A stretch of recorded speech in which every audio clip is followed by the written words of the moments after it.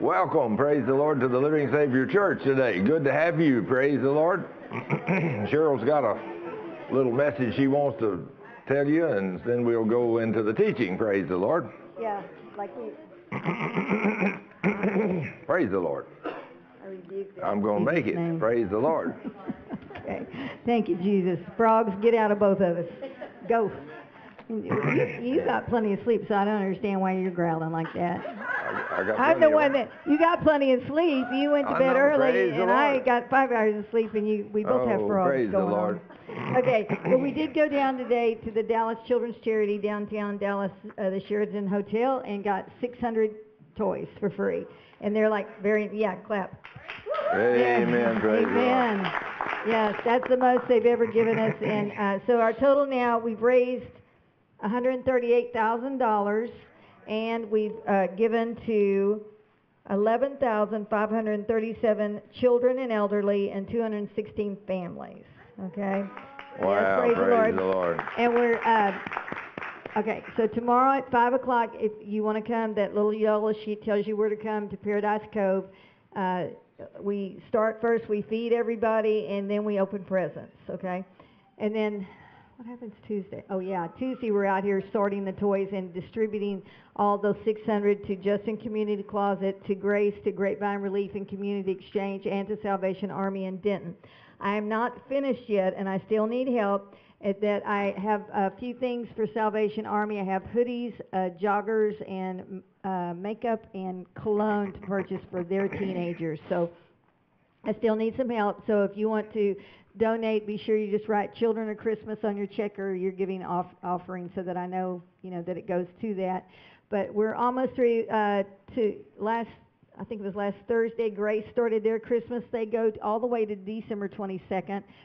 Justin Community Closet is having their Christmas today, and then they're going to have their toy Christmas the following Sunday, because they made it special, because they knew we were picking up today and we wouldn't have time to sort and bring to them, so they're having it next Sunday. And they're so excited because they never get new toys. They get broken toys at Justin Community Closet, and it was started because children at the Justin Elementary School did not have any clothes, and so that's why it got started. It's been there for years, and then so the last 3 years we've been giving them brand new toys. And again, we're going to take them about 350 of the toys, because that's what they have a need for. And then whatever they don't give away, they give it to the Justin Fire Department, because they have like a Toys for Tot thing, and they use all of it.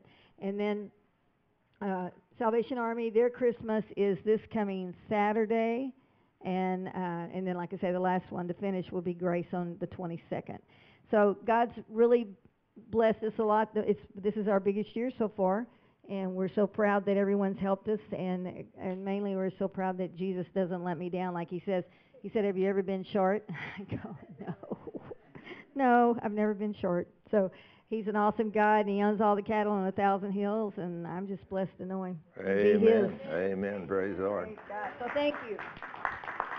Now then, I didn't know if Cheryl was going to tell it or not, so I guess I'll have to now, since Dave made the statement he did. He's never seen Cheryl with a new pair of shoes. Well, let me tell you, as she's shopping for all these other kids' shoes, she did this year find a pair of boots. It's my Christmas. And so, but I want you to know that if you see her wearing one of these two beautiful boots, they didn't come out of this budget. They come out of my pocket. Is that right, honey? Okay, so I just want you to know that Dave hasn't seen her wear these new boots yet. I've seen her wear them. I know she bought them. And I've seen the checkbook, so I know. Yeah, and that's her Christmas. That's what she wanted, so I bought her 2 different pairs of boots, and they were beautiful, and they were expensive. And a coat, yeah. But anyway, here's the thing. When we teach men, and I'm primarily going to deal with the men here, when we teach the men to be fathers, to be husbands, to be workers, and be sons of God, we won't have this problem we have with all these kids not having any Christmas. It won't happen, but you got to teach the men who they are. Men don't know who they are. I mean, even sons of God, you know. I mean, yesterday I dealt with a family that had 6 kids. They came here and from Houston, and they had 6 children, and they were raised Southern Baptists. And they were good Christian people. I mean, that husband took his wife and children to church every Sunday. They tithed, they worked, but he had never seen a miracle or a healing in his life. Never seen one. So somebody showed him some of the things we do on YouTube, and he went and started looking, and he started looking and looking and looking. He said, I can't believe this. This guy can't be real. It just cannot be. I've been in church all my life, and what did he say was 30? No, he was 43. He was 43 years of age, and his wife was 39. I remember those exact dates when they told me. And he said, we have never seen a healing or a miracle, and I'm 43 and my wife's 39. And I thought, wow. I said, so he said, when we saw you on YouTube, he said, I'm not going to write this guy. I'm going to go see him. If he exists, I want to see him. I want to shake hands with this man. But let me tell you what, when we teach all these young men, when we teach them who they are in Christ, and they start standing on the promises of God, we'll bring God back into the schools, we'll bring God back into the church, we'll bring God back into everything, and you won't have to worry about not seeing a miracle or a healing, because the God we serve, when you do what he says, he wants to bless you. And all of you people here know this. I'm preaching to the choir today. You know, y'all know these things work, and you see them work. So, wow. We just want to praise him, don't we? We just want to praise God for being the God he is. And I want to show you something, and just to start out today, and I want to go to Luke 1:37, and I want you to see what Luke 1:37 says in the King James Bible. Just that one little verse. For with God, I want you to get that in your spirit. You know, the Word of God, the power of the Word of God, you have to have it in you before it'll work. And that scripture right there, whenever I was at Cook's Medical Center years ago when my granddaughter was killed in a car wreck, when the finest doctors in the world told me, I'm sorry, sir, but she's deceased, and when we remove the tubes, the life support, she will stop breathing because she's breathing on a machine. And I said, sir, the God I serve, he'll keep her lungs pumping. He made me a promise. And I said, I'm standing on those promises, and I guarantee my God can do. They said, sir, we don't want to bust your bubble, but there ain't nobody can put her brainstem back together. Nobody. I said, it's obvious you guys don't know my God. Because I had read Luke 1:37. What does it say? For with God, nothing shall be impossible. Well, we find a bunch of men, and I'm like I said, I'm going to be on the men today. It's our fault when we as men don't believe. We don't see God do nothing. Well, when we believe, for with our God, what's impossible? Now, is that written? It is. So, I mean, if it's written, can you take it to the bank? Absolutely. I guarantee you can take it to the bank, because with God, nothing is impossible. Absolutely nothing. Now let me show you why you don't see much. Let's go to Matthew 13:58, and let's look at Matthew 13:58, and let's look at that scripture. Let's see what that says, Matthew 13:58. And he did not many mighty works there because of... Now, when I was a good Southern Baptist, just like this couple yesterday, they were good Southern Baptists. And yesterday when I asked the question, I said, you know, you've never seen a miracle.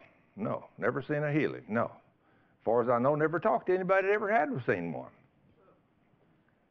I said, let me ask a few questions to a few people.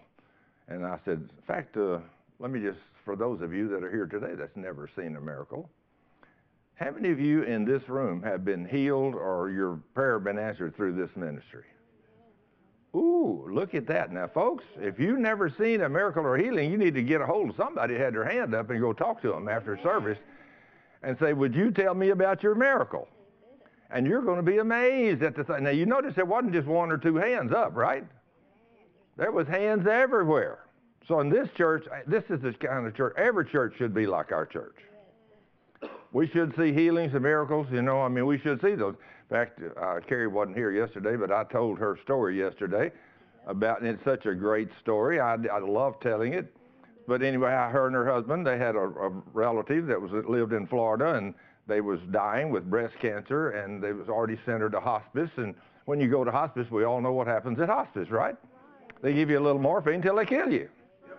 You know, that's just the way it is. You know, they try to make dying as painless as possible. Whereas if we would serve God and love God and do what he says, whenever we die, there would be no pain anyway. He'd just take us out, and we wouldn't have to go through all this stuff. But anyway, their relative, you know, she's sat here in this church. She's heard these promises. She's read them. She knows it's written in her Bible. So her and her husband gets on an airplane and flies to Florida to pray for a cousin or a relative of some kind. And they go down there, and of course, Miss Carrie, she sits here in this church every Sunday, hears these promises written and talked about, and so her faith is building up. I mean, she's getting wild with faith. And so now she's going to buy an airplane ticket for her and her husband. They're going to go to Florida to pray for a relative that's dying in hospice. And they get down there, and her faith is way up here. And she gets up there, and then she looks at that relative, and oh my gosh, you look awful. And her faith goes, and thank God for Jesus and the Holy Ghost. Because the Holy Ghost reached over her shoulder and said, Carrie, Jesus prayed for Lazarus after he'd been dead 4 days. And I raised him from the dead, so this woman's still alive, Carrie. So what did that do to your faith? You heard the bachelor, so you didn't have no problem laying hands on her then and saying, be healed in the name of Jesus. And what did the master do? He took out of that hospice home. And she's still home. The only person that's ever left hospice. Now, let me tell you, folks, it's a shame. It's an absolute shame that in that place, in that hospital, that woman is the only woman that ever went home from hospice. When we got churches everywhere and Christians everywhere, we ought to have some faith women. Amen. Faith men. Now, for a little bit, I'm going to be on the women's case here. Now, at least Carrie, she's a woman, you know, and she went down there with her husband. He's not here. But she prayed the prayer of faith, and God raised that cousin, relative, whatever, up. And that's been how many months ago now? Since the end of May. And since May. And she's out of hospice and at home and doing good. Is God looking to do miracles and healings in our lives? But he needs some unbelief. Now, why did the king not do any mighty works? Their unbelief. Unbelief. You know, I mean, when I was a good Southern Baptist, I mean, I went to church every time the door was open. You know, I mean, I went to visit on Sunday afternoon after church. I'd take somebody's name or 2 or 3 names and get another deacon, and me and him would go visit people and see if they enjoyed being at the church and everything, but we never saw a miracle or healing. So why? Unbelief. In other words, if you had asked me, do you believe Jesus can raise the dead? What do you think I would have said? Well, no, of course, Jesus. Of course, Jesus can. I mean, I wasn't no dummy. You know, I knew the King was the King of Kings and the Lord of Lords. And yes, now, do you believe Jesus can raise the dead? Oh, absolutely. Do you believe he'll raise somebody from the dead if you pray for him? I said, no, whoa. Wait a minute. What if somebody comes in and has a need? What if somebody simple just needs a job? What if they just need a job? I mean, can you pray me in a job? Oh, today we can. You believe today you can, right? But not back then, no. Back in those days, you were just like me, huh? You couldn't. Unbelief. Because of unbelief.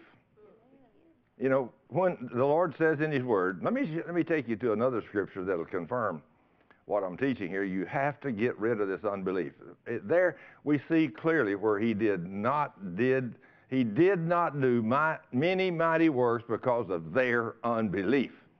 So if he didn't do nothing for them because they don't have any belief, we need to get rid of that, don't we? How are we going to get rid of that? That's one place. Absolutely pray. Guarantee. Pray and ask the Lord to do something to get in his word.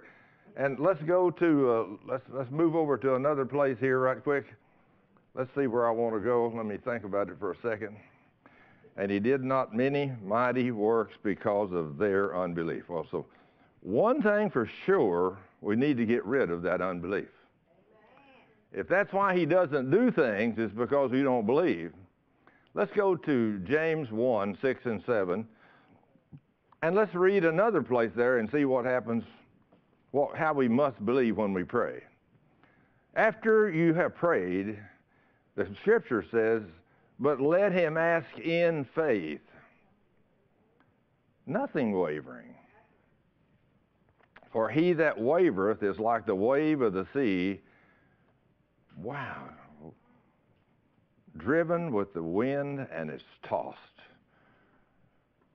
Verse 7. For let not that person think that they shall receive anything from the Lord. So if I say, I'm going to pray with you about this, and I used to be pretty good at that as a deacon, when I'd been there a long time, I'd say, I will pray with you about this. But did I really ever expect something to happen? No, I really didn't, Andy. I did. Have you ever done that? A lot before. Now you're getting where you're living on the faith side now.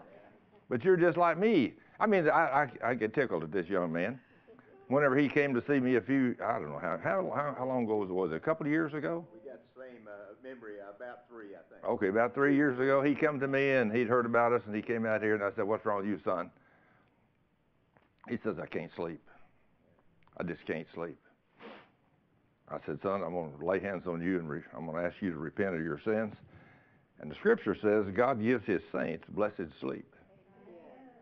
So that's clearly written in the book of Proverbs. I said, now, do you believe it? He said, I believe it. I said, go home and get a good night's sleep. How long? You've been sleeping like a baby ever since, right? It took 2 to 3 nights of challenge, putting the medication aside, but like what you advised me to do. Yeah. It was a struggle, but it was progressive. And on the 3rd night, just like that, done. I haven't taken Lanesta. Don't even think about it. Don't think about any prescription drugs. Isn't that amazing? Now, y'all see how simple that was. What did me and him do? We used the Word of God. And absolutely, and we believed. That scripture says that when we pray, when we do this, we must believe with no doubt in our heart. Right, Andy? You got it. And y'all see, it took him about 3 nights to get his faith built up, thinking, okay, I will throw this stuff away. And when he asked me, he said, what would you do with this medicine? I said, man, I'd throw that stuff away. With what I know about God's Word, I'd get rid of that junk. If you want to die, just go ahead and keep taking that high dollar medicine. It'll kill you. Thurman, that was expensive junk, Lanesta. I had to work on that. I know, but see, while you were in unbelief, you still had problems sleeping. Yeah. But when you finally decided, okay, Lord, your Word's going to work. I'm going to get rid of this unbelief. I'm going to throw this medicine away. I'm going to take Thurman's advice, which is your advice, and then I'm going to sleep tonight with no medicine. And you lay down that night and you slept like a log. And you've been sleeping good ever since, nearly 3 years now. I go to sleep before my wife does now. I know, because she's selfish. She can hear me snore. Amen. Praise the Lord. Praise the Lord. Let's go to Ephesians 3:20. I want to show you something in Ephesians 3:20. Go to Ephesians 3:20. We know if we live in unbelief, we don't get nothing from God, right? That's pretty clear. In other words, if we stay with the Lord, now unto him that is able to do exceeding. Now we're talking about the Lord here. Now unto him that is able to do exceedingly, abundantly above all that we ask or think. Just think. If you read that scripture and you say, I need a car, or I need a job. Mike, if somebody walks up into your shop and says, Mike, I know you're a man of God, I need a job, what would you do? I would pray for them. Amen. Because they were in Jesus, and they not only would get a job, but they would get an awesome job. Amen. See, now that's where his faith's at, see. I mean, now, it hadn't been many years ago that Mike didn't have that kind of faith. He didn't have that kind of faith, you know, but now then, I mean, him and his wife now, I mean, they walk in faith. Let me tell you, I mean, and of course, his wife's ahead of him, I'll say that. But Mike's getting there. I'm just kidding, y'all. They both are faith people. I'm telling you, if this couple prays for you, I guarantee they believe. Mike and Gracie have had some of the most awesome testimonies that have come out of their place of business when people come down there. They had a police officer come there one time. He was ready to hang up the whole deal, and he was ready to quit everything. And Mike told him, said, get in here in my office. We're going to kick this devil out of here. We're going to pray some prayers, and we're going to get something done. And boy, when they come in there and they did what God says, and he boldly prayed that prayer of faith, and asked the Lord to bless that police officer, put him in the right class in school and everything else, instead of laying him off, give him a better job. I mean, he went overboard and prayed. And everything Mike asked God to do came to pass for that man. Did it right? That prayer of a man of faith, and like I say, when we get men that's walking holy before God, that's hidden this word in their heart like he's hidden it in his heart. Whenever somebody comes in that's defeated, I don't care if it's a police officer, who it is, it doesn't make no difference. It's a human being. And when you got a man of God that can pray the prayer of faith like Mike can, he can bring you in there, he can pray for you, and God moves. He gave that guy the best job. He gave him an increase in pay. I don't even know what all it gave that guy. 20 miracles. But it was how many miracles? 20 different miracles the guy got. All because of prayer. That power is the Word of God. And here's where it's at. In this scripture we just read, look at this. Now unto him that is able to do exceedingly abundantly. In other words, he could have done 100 miracles, couldn't he, Mike? I mean, he only had to pray for about 20 or 30 or whatever he said. But after he prayed, most of us can't pray in one. Mike used to couldn't pray in one. But boy, now he don't have no problem, because now he knows who this God is, and he knows what God said in his word.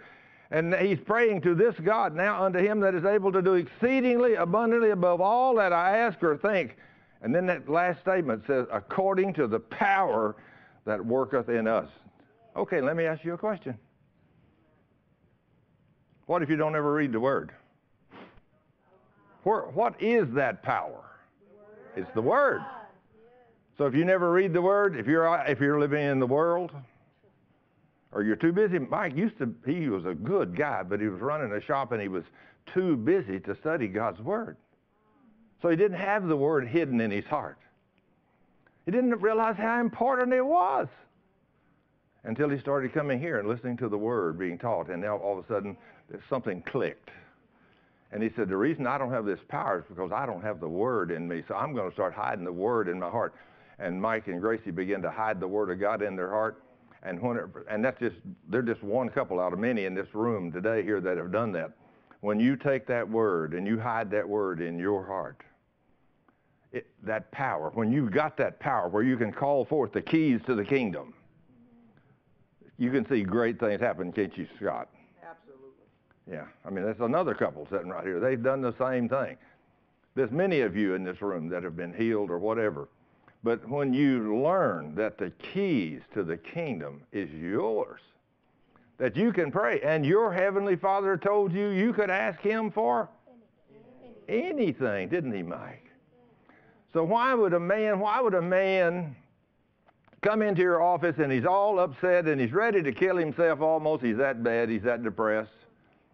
He's ready to hang up everything. And most people don't have that knowledge of the kingdom hidden in their heart. So by not having that in there, you say, well, let me help you. Maybe I can give you $50 or $100 or something. Maybe that'll help you out. That's not what's going to solve his problem. You may solve the problem for a few minutes. He may be able to go buy something he needed, or a hamburger or something if he's hungry and hadn't had nothing to eat. But it's okay to give him some money, but you want to make sure that you're teaching him the principles of the kingdom of God. So in other words, that young boy, you don't want to just give him a fish. You want to teach him how to go out there and throw that line in and catch a fish. And you know, when you go fishing, you know when I used to go fishing, I hardly ever caught anything, and I had no idea the keys to the kingdom and how they work. Somebody said, "You going fishing?" "Yeah." I said, "What do you expect to catch?" I said, "Well, usually probably nothing." You see anything wrong with that already? Oh, yeah. See, y'all all picked up on that right off. But see, back in those days, I didn't know the keys to the kingdoms. I never had any idea. I had to say, "Yeah, I'm going fishing today. I guarantee I'm going to catch the big one. I'm going to catch that big boy today." I mean, the Lord's going to put him on my line. That fish and me, God, I'm out here fishing, and I'm going to catch that fish. Or just like I told some of y'all, didn't tell all of you, I don't think, that my son and his son were going to go deer hunting down on our place, down on the farm, here a few days ago. And when son Tim come by, I said, "Dad, I'm going to take Preston," that's his son. "We're going down to the farm. We're going to go deer hunting. This is Preston's first deer hunt." I said, "Well, son, let's take one of the keys of the kingdom and let's use it so we make sure he can get a couple of deer." I said, "I'm going to take Matthew 18:19, one of the keys." Now, look at this wonderful scripture, Matthew 18:19. What does it say? Matthew 18:19? And what does it say? If two or more are gathered in your name, you can ask. We can ask for what? Anything. Now, wait a minute. Surely God didn't write a book and say we could just ask for anything. Surely it wouldn't have nothing to do with a deer hunt. But what does anything include? It includes anything, right, Andy? So I said, "Father, in Jesus' name, according to Matthew 18:19, you said if two of us agree about anything." So I said, "My son's standing here with me, and I'm going to be in agreement with him that you're going to bring a deer." So I said, "They're going down tomorrow afternoon.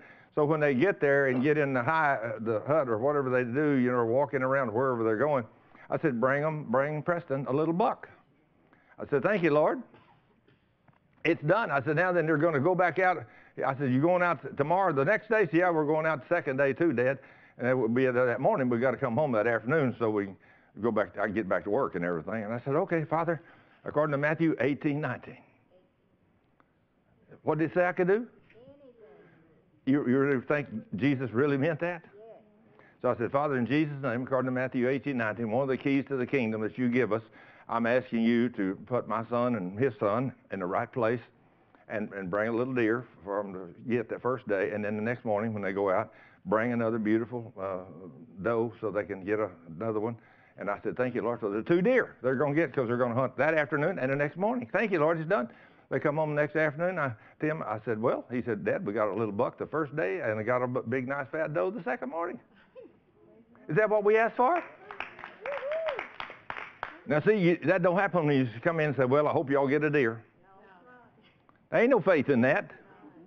You got to tell the king what you want. You want that power that's working in you. And you want to use that key that he's given you, right? Now then, if we only could hide those keys in our heart and could believe them. What's impossible with our God? So who's the problem then? Me and you, right? Isn't that sad? And another thing, a reason that we don't see him do a lot of these things is because we don't praise him enough. I want to confirm to you in the scripture what he said about praising him. If 2 of you on earth should agree as touching anything that they shall ask, it shall be done for them of my Father which is in heaven.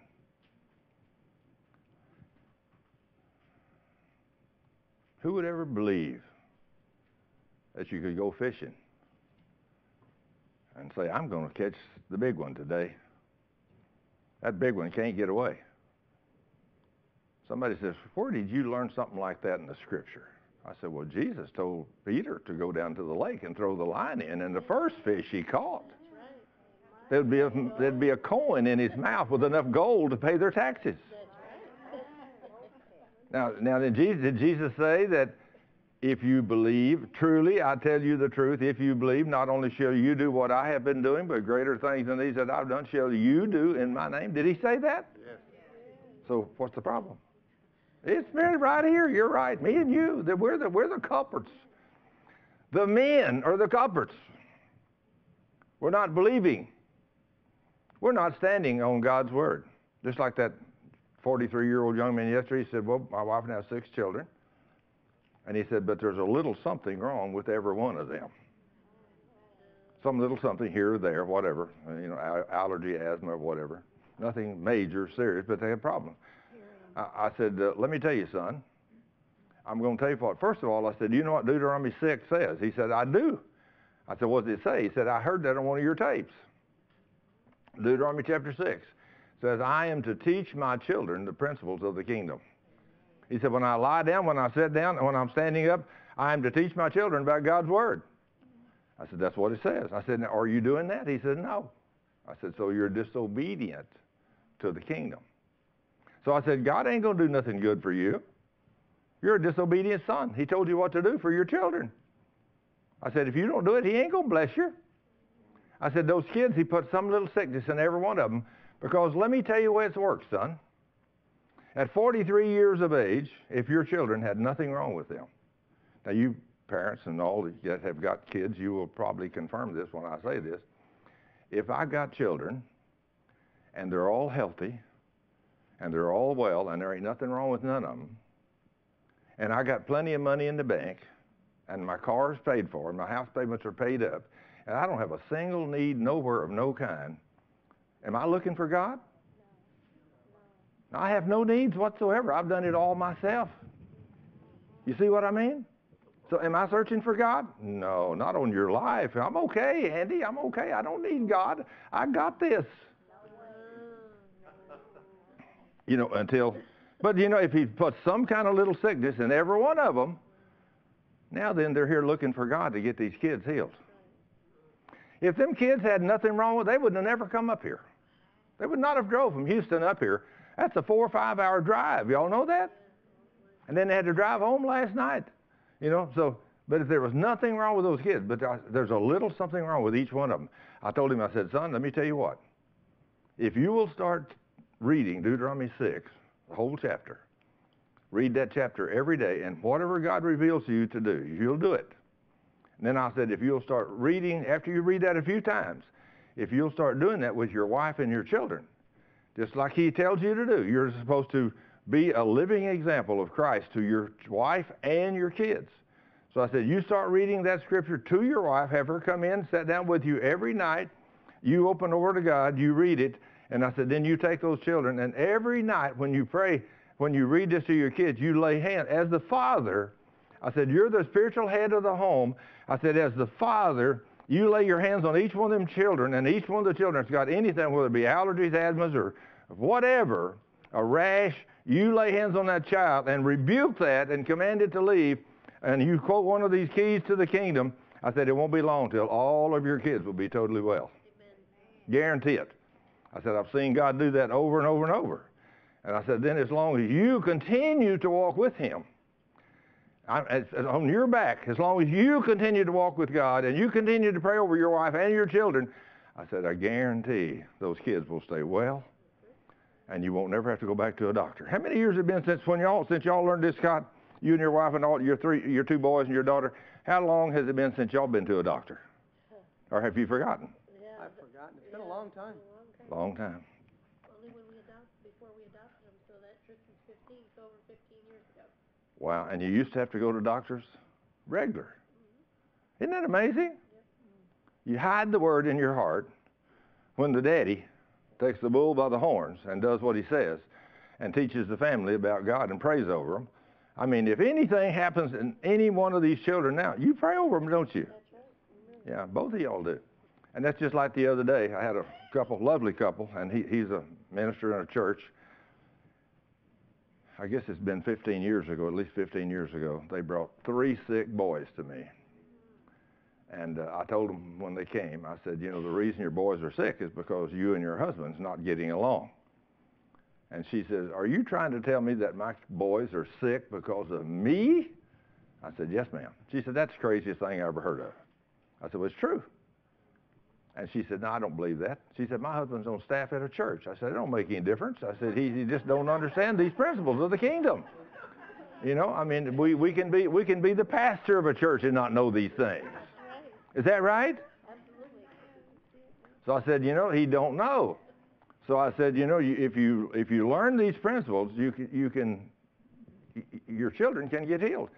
And she said, you're trying to tell me that my 3 sons are sick because of my unforgiveness toward my husband. I said, yes. She said, you're crazy. I mean, you're absolutely a nut. She said, I heard you had a healing minister, but I didn't know you was going to put me and say it's my fault. And I said, well, ma'am, it is your fault, and you're going to have to get right with your husband. I said, ma'am, the scripture clearly says the wife is to submit to the husband in all things. And she went out and she said, I don't believe that. I don't believe that. And she goes out and gets in her car and she walks out the door. She's screaming, you're the craziest pastor I ever seen in my life. And I told her, I said, ma'am, you ask God, he'll tell you. Uh-oh. And so on the way out, she's getting her car and she's going and she's saying, Lord, that preacher is crazy. He's absolutely crazy. And the Lord says, Terry, he's not crazy. He knows what he's talking about. I have trained him personally. So you need to obey what he says. She said, Lord, he tells me I have to submit to my husband. He said, Terry, did I tell you in my word that you have to submit to your husband?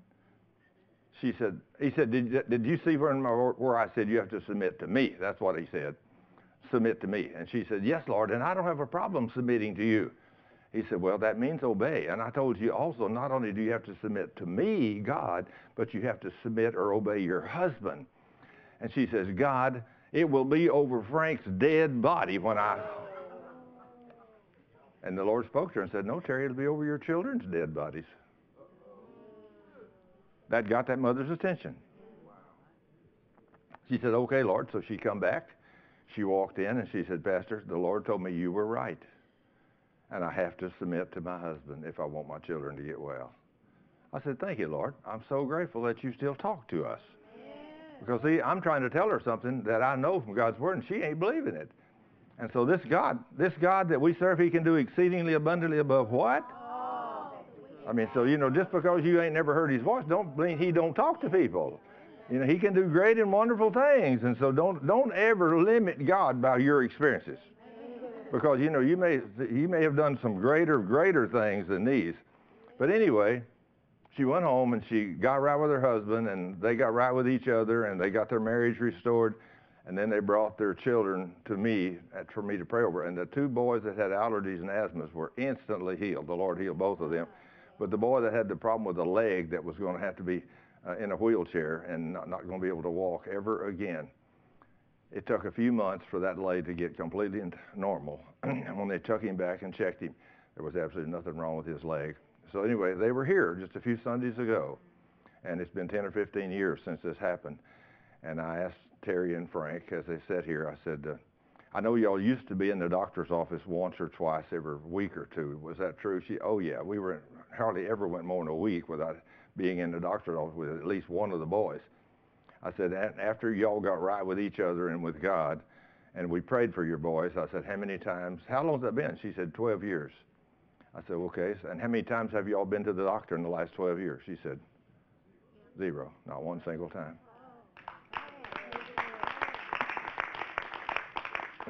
If you obey me and do what I say, I will take all sickness away from you and your children. Did he really mean that? Absolutely. Now, if you do not obey me, you do not do what I say, I will curse you and your children. I don't like that, do you? So I'd much rather obey. And one of the things I want to do, I'm going to start Psalm 146. I want us to go to Psalm 146. I want to see a little bit here.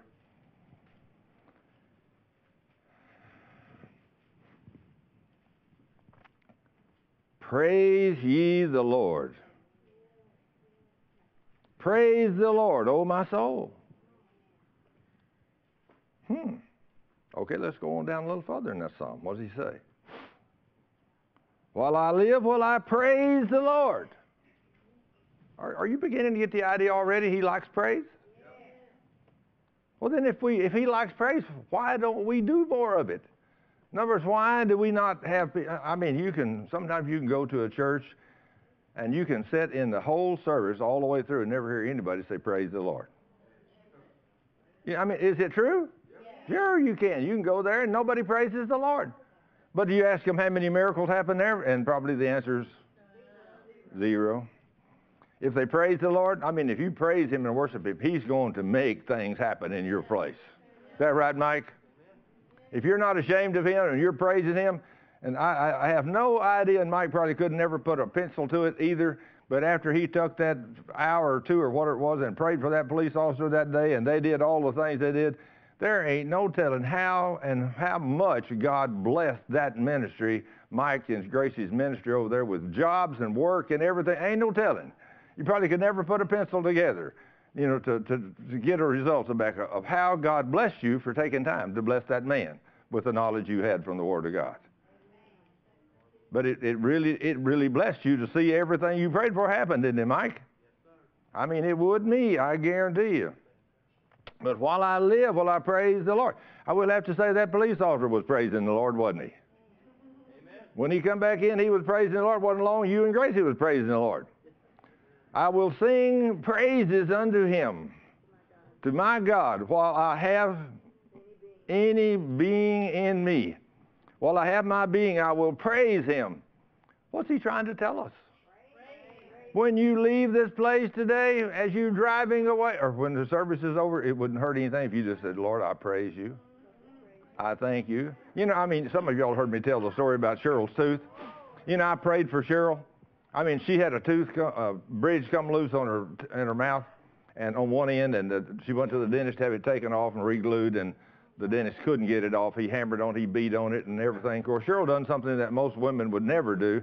She said, after he beat on that a little while, she said, dentist, there, sir, would you stop a minute and let me call my husband? I want him to pray that this will come off. Now, when's the last time you had somebody do that? No, people don't do that. In the doctor's office, let me pray. Let me call my husband and let him pray. She knows that I'm her spiritual head, and if she wants a prayer answered, she needs to get in touch with me. She knows that. And so she called, and I prayed. And I thanked the Lord. I did thank Him, but nothing happened. She called me back in 10 minutes and said, honey, you got to pray again. It didn't work. I said, what? I was surprised. I fully expected it to work. God always answers my prayer for my wife, always.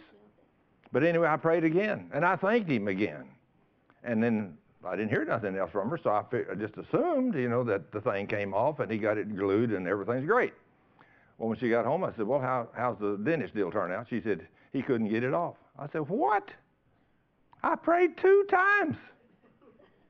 I mean, that's the way we should think, ladies and gentlemen.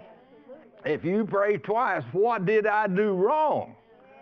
Because the promises of God and the promises of the kingdom, He says you can ask for anything and I will do it. And all my promises are yes and amen. Yes and amen. What scripture is that? Where's that found? 1:20. 1 Corinthians 1:20 really says that? It sure does. It sure does. How many of y'all know 1 Corinthians 1:20 really says what she just said? How many of you know that? Put it on the board and let's just see if she's right. That couldn't be right. God would never say nothing like that. Let's just see what He said up there.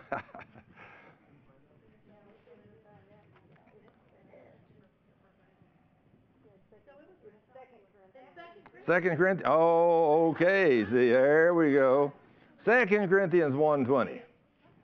And it was, for all the promises of God, in Him are yes, and in Him amen, unto the glory of God by us. 2 Corinthians 1:20 literally says that every promise God made is yours. Is that true? So anyway, back to the tooth. I did thank Him and I did praise Him a little bit for taking that thing off, but it didn't come off. And so when she got home, I said, how's the tooth? And she said, honey, it didn't come off. They're going to have to get a special puller to pull it off next week. A special tool. And I said, well, okay. So me and Eldon went somewhere, and while we were down there, I'm meditating on, I wonder what I did wrong that my prayer didn't work for my wife. Because you men, us men, we're the spiritual head of our house. And Mike, when we pray for our mate or anybody else in our house, what should happen? It got to happen. It's the key to the kingdom. If it don't happen, there's something wrong with me or you, right? There's something wrong. We got to find out what this is. So I said, Lord, I don't understand this. And Eldon said, Thurman, why did God not answer your prayer? He said, I've seen you pray for Cheryl many times. And every time you pray for her, God answers your prayer almost instantly. She said, what? He said, what's the problem? I said, Eldon, I don't know. I was just sitting here meditating on that myself. And I said, I'm hearing something in the background that's so light. And he said, what are you hearing? I said, praise. That's it. I didn't praise him enough. In Psalm 146, 4 or 5 times he said, praise me, did he not? Do you think he likes praise? He loves praise. So I said, Elder said, that's got to be it, Thurman. That's it. I said, Father, I just threw both hands up in there. I said, Lord, I want to praise you. I want to praise you. I want to thank you, Lord. I want to just thank you for taking that bridge off of Cheryl's mouth. Lord, I just praise you. And Eldon threw his hands up, put his knee against the steering wheel and said, Lord, me and Thurman want to praise you for taking that bridge off of Cheryl's mouth. Thank you, Lord. Me and him, too, the craziest men you ever seen in your life, driving down the road with our hands up praising God. Out in the middle of nowhere. And all of a sudden, we did this for 10 minutes or so or something like this, and my cell phone rang, and it was my wife, and I thought, well, Cheryl's called me. Let me see what it is. And I grabbed my phone out, and I pulled it out, and I said, yes, honey. She said, what in the world are you doing?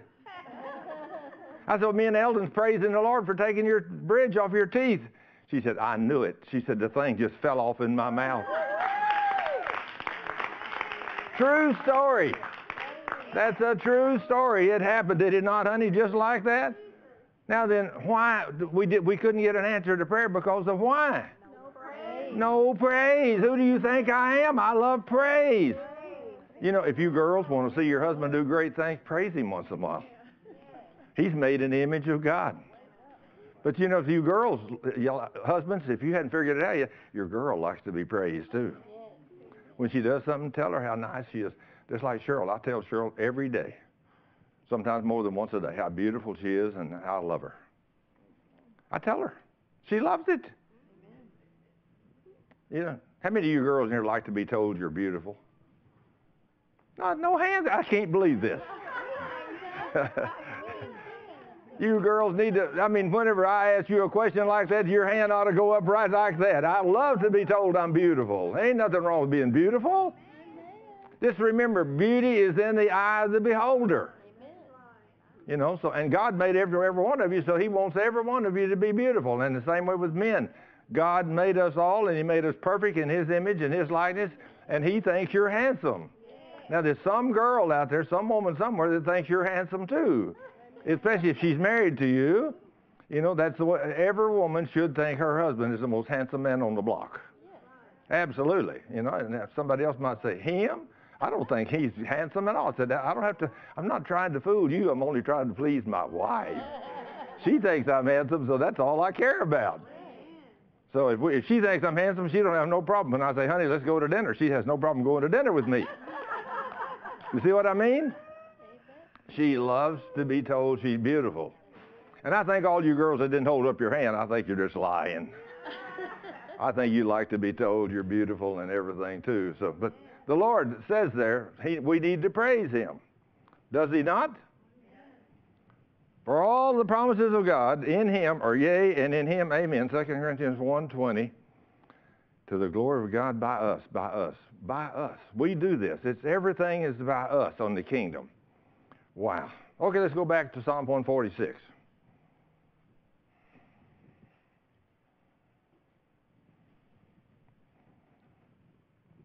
Psalm 146.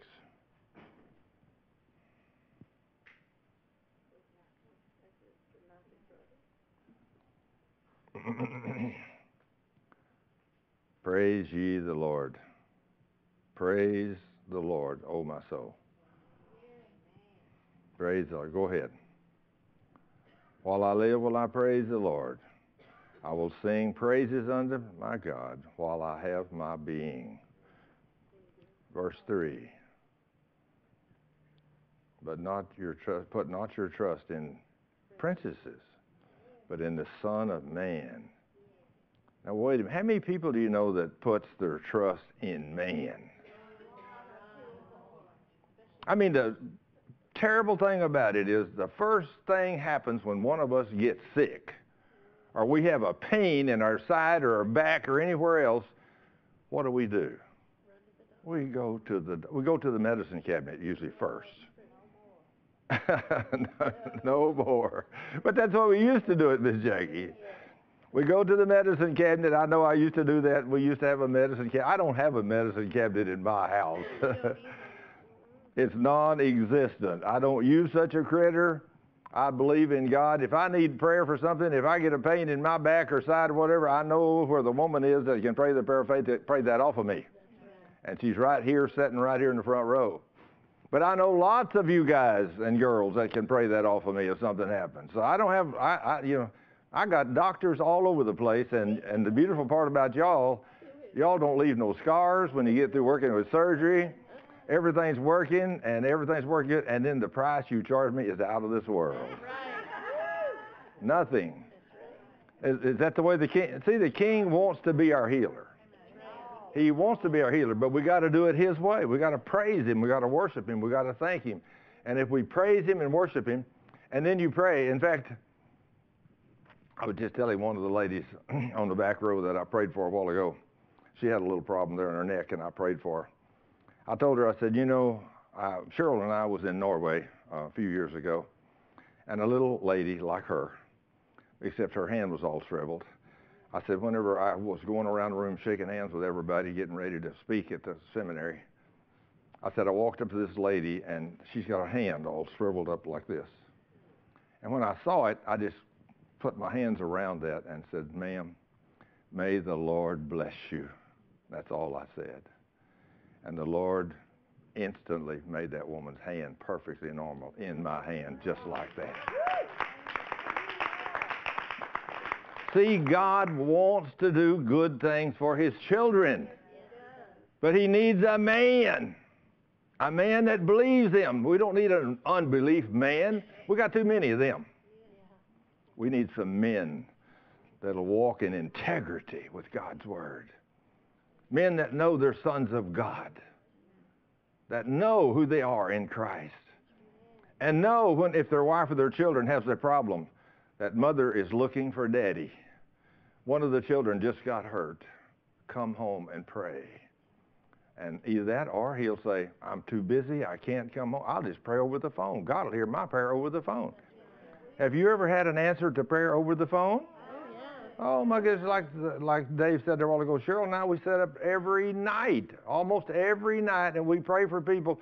People call in via email, and we answer their emails till midnight, 1, 2, and we have been up as late as 4 in the morning.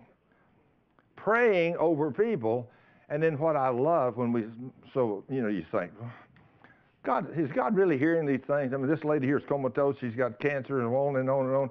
And we pray, and it's 3 o'clock in the morning, and I think, the devil's over there saying, this ain't worth it. That ain't, you could be sleeping. This ain't going to work. Y'all don't know this critter? You've heard of him, right? Yeah. And so you think, no. I have the keys to the kingdom. That scripture clearly says if two of us, me and Charles two, and if we agree about anything, it is done. It can't fail. So we remit the person's sins and pray the prayer of faith for them. And then 1 to 3 to 5 days later or whatever, the reports that what we prayed for that night start coming in. One of them wrote back the next day and said, you don't understand why Thurman, you don't understand when you say have this woman remit her sins or forgive her sins. This woman's comatose, so she's had a stroke and she can't do nothing. I said, okay, no problem, honey. Me and you will pray the prayer of faith. We'll remit her sins. We'll pray the prayer of faith. And thank you, Lord, it's done. She's recovering and everything's great. Next day, the lady called back and said, man, whatever you did, she's setting up and eating and everything's going great. Does the Word of God work? Yes. And then somebody said, how about these miracles? I said, which miracle? I got so many miracles and so many answers to prayer. If I was to ask, I bet you, Carrie, I bet you if I asked you how many miracles you've seen in the last 2 years, you couldn't tell me. Isn't that a bad thing to have? That's terrible to have so many answers to prayer. You can't remember all of them. Ms. Jackie, you're the same way. You girls pray for people and things, and you're always telling me about the things God done in your life. Isn't he awesome? What are we missing? Maybe we're not praising him enough? Let's go down another scripture, another verse. Put your promise in the Lord. This breath goes forth.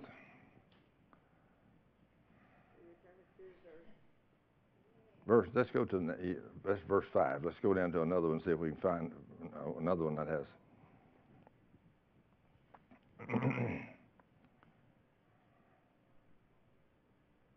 Next verse. He made heaven and earth and the sea and all that. Wait a minute now. If you're having trouble with faith, believing, I'm going to be like this little pastor that we were somewhere, and he was teaching, and as he was teaching, he said, you know, I'm a pastor of a church, and he said, when God speaks to you and tells you to do something, have you ever spoken back to him and told him he needs counsel? And I thought, yes, I have done that a time or two. You have done that a time or two.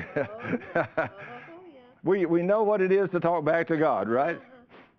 So anyway, he said that one day I was reading about the cosmos, and I love that myself. The sun, the moon, the stars, and all the galaxies and all the stuff is there. And he said, I used to tell God when he would tell me to do something that, you know, Lord, maybe it's not going to work perfect like that. Maybe we ought to do it like this, or we ought to add this to it. He said, I felt like I had to give God counsel. But he said, one day I was reading about this star. And he said, our sun is a big thing. You know that? A ball of fire. It's a sun out there in the middle of a star. But he said, I don't think about that until I look in the scripture, and I'm studying about, actually he wasn't doing it from the scripture, but he was studying about the moon, stars, and all that stuff. And he said, I come upon this star in our galaxy that is so many times bigger than our sun. I mean, multitude, I forget how many times bigger. It was like 100 times bigger than our sun. But it's so far out there, you and me can't even see it. But the name of this star is Betelgeuse. Betelgeuse. I remember that crazy name. He said, when I found out that God made Betelgeuse, and it was 100 times, or approximately whatever, 100 times bigger than the sun, he said, I decided that God didn't need counsel for me no more. When we finally get a hold of who he is, that's you begin to get to where you can pray the prayer of faith for people, knowing that he's able. 20 things is nothing, right, Mike? If it had been 30 or 40, it wouldn't have been nothing. He could have answered every one of them, right? Amen. But see, Mike knows that now, and he knows his God. And he says, and those that know their God shall do great things. Well, you know what? I know a bunch of men that need to know who their God is. They really need to know so they can pray the prayer of faith. And when you pray the prayer of faith and you see God answer, wow, just like I told that 43-year-old man, that 39-year-old woman yesterday at the healing school. I said, if you'll do what I tell you, son, I guarantee these 6 kids you got, I guarantee if you'll start reading the Word of God to them and you'll start praying over them, you start laying hands on each one of them, and whatever the problem is with each one of them, if you will lay hands on that child and command that spirit that's causing that problem to happen in that child's body to leave and never come back, and then ask the Father to send the Holy Spirit to completely restore and heal that child, I said, if you'll do that every night, I guarantee it won't be long. I said, when these kids, I said, I will guarantee you by the time these kids are 18 or less, there won't be a single flaw with any one of them. If you, as the Father, will pray that prayer of faith for your kids. Because God said too many times in his word, if 2 of you on earth agree about anything, it shall be done. And it's this God, the God that can do exceedingly, abundantly above all we can imagine, think, or imagine. If that's the God we're serving, then don't cut him short. Ask him for what you want. If you need a good night's sleep, you ask him. And he gives it to you for 3 years. And it ain't going to stop now, is it, Andy? Didn't have to ask him but once. They have to ask him but one time. Isn't that awesome? It is amazing how awesome God is. But he wants us to praise him, to worship him, to thank him. Which made heaven and earth and the sea and all is therein. Wow, he made all that. Next verse, it says there, which executeth judgment to the oppressed, which giveth food to the hungry. You ever have any idea what it takes to feed this planet in one day? I mean, I think about us having this little deal we had last Sunday, and all y'all brought all this food, and man, I'm telling you what, that place was loaded down with food in there. I mean, when I went in there, me and Cheryl got to go first. I walked down that line, I thought, man, there ain't no way they eat all this stuff. Oh, my Lord. But after the thing was over, I went in there, and it was cleaned out. I was dead wrong. Y'all are hungry creatures. I was all that food y'all brought, we eat every bit of it. There wasn't a couple little plates of stuff left over. I mean, it is God, and this is just one tiny little church. Did he have any problem providing for us? No. Not at all. If we'd have had 10,000 here, that would have been no problem either, would it? Yeah. I was listening to a guy the other day that was over in, I think it was Haiti, and they were feeding people, and they had run out of food. And they still had a whole bunch of them that needed food, and they were hungry. So he prayed that prayer, Lord, if you give the people to eat, whenever you prayed over it, and then Peter and John and they all passed out food to 20,000 people, and they all ate and had 12 basketfuls left over. Said, Lord, we need food to feed, enough food to feed all these people. He didn't say anything about basketfuls left over. He just needed enough to feed every one of them. He said whenever the day was over, we had fed everybody there and just ran out just as the last person ate. Isn't that awesome? So what's impossible with our God? See, now we need some men that can pray that kind of prayer.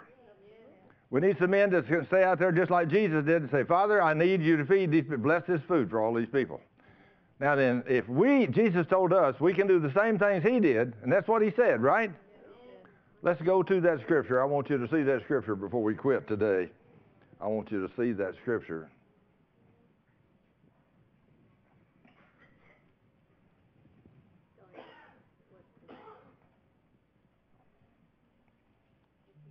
Let's see, what scripture was I going to use there? Lord, you're going to bring that back to me now. I let that completely slip out of my...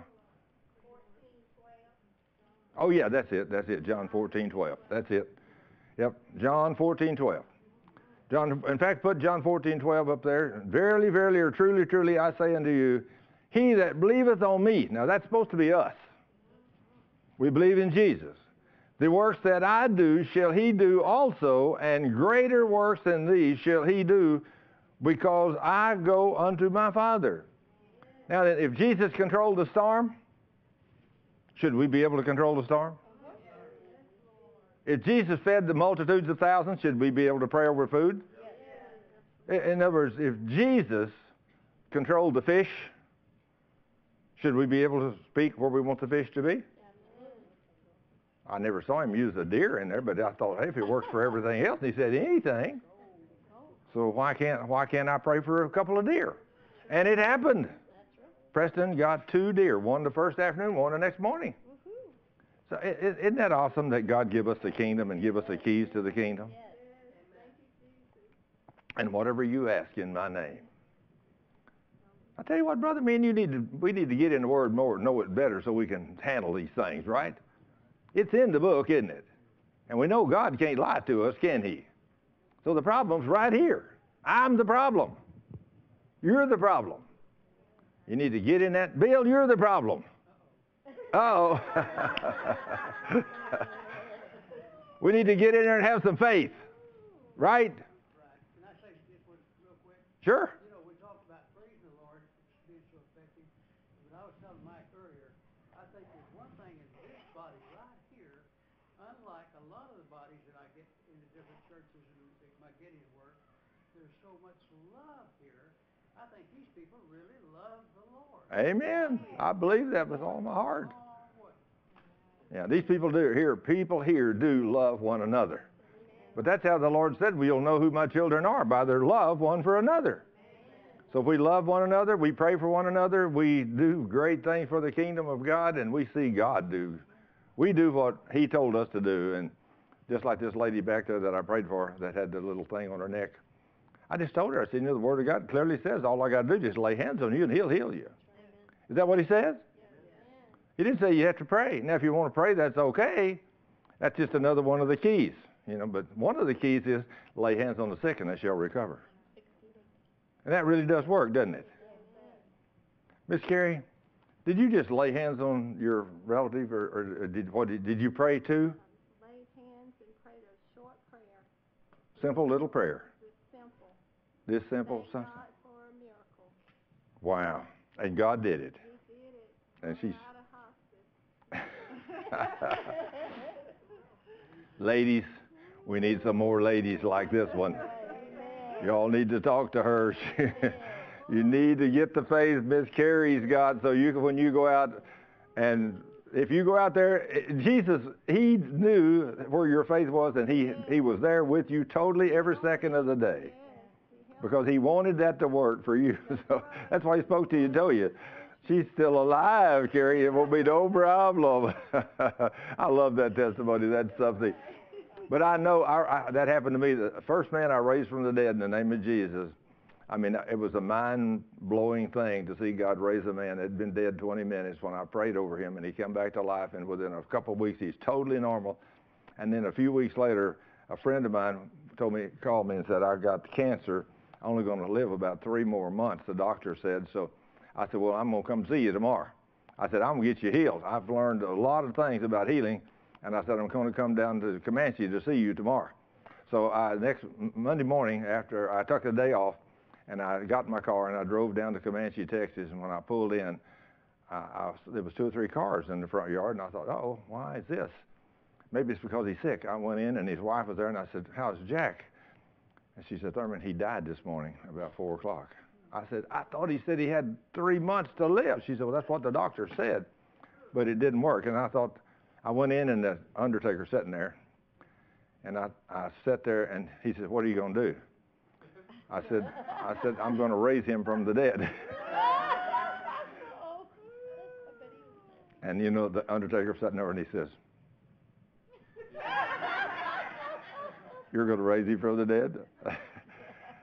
Oh, and I said, yes. And I guess I lost it right there. I should have said, Jesus is going to raise him from the dead. But I said, I'm going to raise him from the dead, and it did not work. I could not speak boldly, authoritatively enough, so I went away from there totally defeated. And I'm thinking, Lord, you let me raise one man from the dead just a few weeks ago. Now you put me in another place with another one, and I know you wanted to raise him from the dead too. And I blew it. It wasn't God's fault, was it? No, it was my lack of faith. But you know, I can only do so much. I just couldn't have the faith for it. I know how you felt like, you know. I mean, I just couldn't. When I saw him laying there, and I reached over, and he's cold and he's hard. I thought, this guy, he's really dead. He's dead, all right. But I'm sure the Lord was sitting there, well, son, do something. I can just see now, if he'd have just given me that faith, I could have reached over and grabbed him by the neck and said, Jack, wake up in the name of Jesus. I rebuke that spirit of death like I did to the other guy. And the other guy come back to life. But that was something. That was really something. But you know, everybody in that home where I spoke over that man, and God raised him from the dead, everybody there, including the man himself, which is still alive today. That's been 15 years ago. That guy is still alive. He still does not believe that I raised him from the dead in the name of Jesus. It just was a coincidence, Thurman. We don't believe. I mean, his whole family. Yet his son-in-law was a paramedic that was there, and his son-in-law was one who called me on the phone and said, Thurman, we've lost him. About 30 minutes ago, we have no pulse or nothing. He's dead. And I said, well, let's pray. He said, Thurman, it's too late to pray. He's dead. We haven't had a heartbeat or a pulse in 30 minutes. I said, it ain't never too late to pray. So I said, death, I rebuke you. And I know that was the Lord. Death, I rebuke you. I command the spirit of life back in you. And he said, my God, we just got a heartbeat. He got a pulse. I said, what are you going to do? And he said, I'm going to take him to Irving to the hospital. I said, okay, I'll get up and come down there. So it took me a while to drive to Irving. Anyway, I went to the hospital and walked in there about 5 o'clock in the morning. When I got there, 4:30 or 5. Walked up to a doctor and I said, sir, is Mr. Jackson in here somewhere? He said, yeah, he's down in room 13. I said, how's he doing? He said, he's alive, but said He'd have been better off if he stayed dead. I said, what do you mean by that? He said, well, the paramedics say they had no heartbeat or no pulse for about a half hour. So I said, he'll be a vegetable. He won't be able to do anything. I said, Doc, do you see those hands? Yes. I said, Jesus said, lay those hands on the sick and they'll recover. He didn't say they'd be a vegetable. And that's when he said, oh my God, what have I got here? What have I got here? So I go down there in the room, where he's at, and he's sleeping. So I go down there and I just lay my hands on him. Did Jesus say lay hands on the sick? And they will recover. So I just went in and laid my hands on him and said, Lord, he's yours. It's yours. I've done everything you told me to do. And within 2 weeks, that guy was back at work, and he retired. And a few years later, and he worked for me. He was a good worker. And he's still alive today. I was over in the tax office the other day going in to get a license plate changed, and there he stood in the line. I stood in the line with him for an hour, talked to him, everything. He never mentioned one time about being raised from the dead. Never. He didn't even mention it. Oh, yeah, he's a good Christian. He's Church of Christ. Boy, I mean, he's good Christian. He's a good Church of Christ, I guarantee. And the Church of Christ that's over here in whatever, and this one up here on top of the hill, they're talking about joining together, and he's a member of that church. January 1st. Oh, January 1st, they're going to join together? So you might get to meet him. Yeah. Yeah, Mr. Jackson. So you all will have to look for him. And someday, I'll sit down with him and talk to him again and see if he is going to believe, But, it's when you've been raised in a church your whole life, and like me, like I was in a Baptist church, or like he was in a Church of Christ, or a Catholic church, or whatever, you never see any miracles. Is that true? I was in the Baptist church years and years and years. I never saw an answer to prayer. I never reached over and laid hands on somebody in a place of business and said, you're healed. Or somebody said, I got a headache. I said, you want to get rid of it? Well, yeah. I said, be healed and touch them in the name of Jesus, and it's gone. But I've done that many times since I've learned the principles of the kingdom. And it works every time. Isn't that amazing? Miss Carrie never had the faith to go raise somebody from the dead either, but she did that same thing. They're in hospice. They're nearly dead. It's nearly over, girl. But you prayed, and the Lord raised them up, see? So that means he doesn't care if it's a female or a male, right? You're a woman, and you're his daughter, and you went and did what he said, and he raised that girl up. And that's just awesome. What do we need to do, folks? We need to praise him more, don't you think? As you go home today, Lord. In fact, for the last minute here, I'd just like everybody to raise your hand. If you want to stand up, you could even stand up. But I want you just to praise the Master. He is the King. He's the Lord. Father, we praise you. We thank you for all the wonderful things you do around here. Lord, you're so great. You're our God and our Lord and our Savior and our healer and our deliverer, our provider. You are everything, and we love you, and we praise you, and we thank you, and we worship you, Lord. Thank you, Lord. I thank you for taking the Cheryl's bridge off of that tooth that day, Lord. I thank you for I thank you for our healing. I thank you for everything you do, Lord, every day. And I praise you for opening our eyes to the things of God. I thank you for the Word of God that you've given us to read and study so we can learn about you. Lord, we just praise you and thank you and worship you for being the King of kings and Lord of lords and God of gods.